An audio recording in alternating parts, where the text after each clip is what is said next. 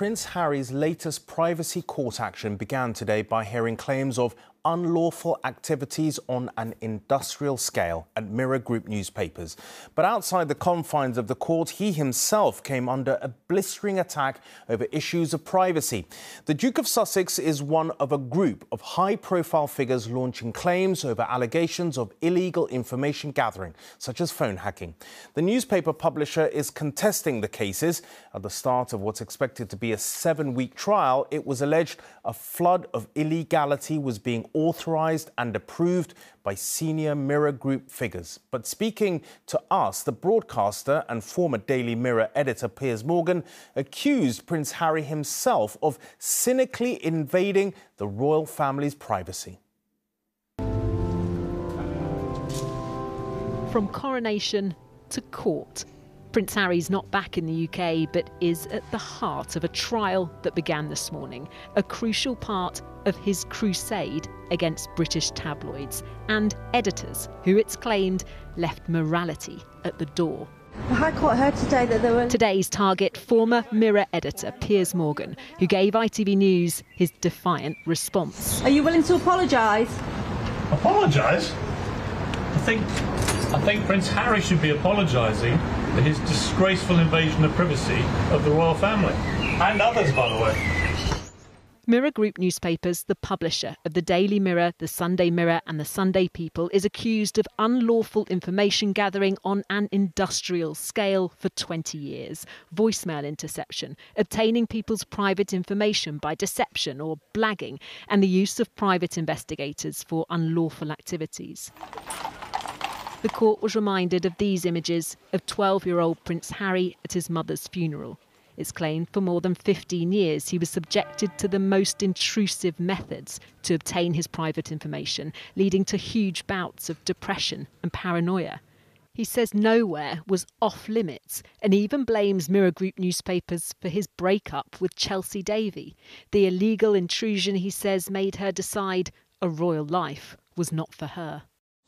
The flood of illegality at Mirror Group newspapers was widespread and habitual, it's claimed. Members of the board and the legal department allegedly knew about it and tried to conceal it. It's claimed former editor Piers Morgan authorised the systemic use of private investigators to unlawfully obtain people's private information and that he knew about phone hacking, something he's always denied, even under oath at the Leveson inquiry. Have you listened to recordings of what you knew to be illegally obtained voicemail messages? I do not believe so, no. Well, you either did or you didn't. I don't think it's a question of belief. I do not believe so. You continue to trash her. OK, I'm done with this. No. His very public spat with the Duke and Duchess of Sussex led to his departure from ITV. Now a new conflict is being played out in the courts. I'm not going to take lectures on privacy invasion from Prince Harry, somebody who spent the last 3 years ruthlessly and cynically invading the royal family's privacy for vast commercial gain and told a pack of lies about them. So I suggest he gets out of court and apologises to his family for the disgraceful invasion of privacy that he's been perpetrating. Prince Harry has always said he won't settle. He wants accountability and he wants his day in court. He'll get that next month when he comes here to give evidence in person. A royal witness at the Royal Courts of Justice promises to be explosive. Coronation Street actors Michael Turner and Nikki Sanderson, allegedly first targeted when she was just 15, are also among the claimants in this trial, due to last 7 weeks. Rebecca, this is a big deal, to put it mildly, for Mirror Group newspapers. What have they got to say? Well, in the court papers, Mirror Group newspapers do admit one instance of unlawful information gathering against the Duke of Sussex, and they unreservedly apologise for that. But lawyers argue that there's no evidence of any phone hacking in any of these claims and say that some of the claims have been brought too late.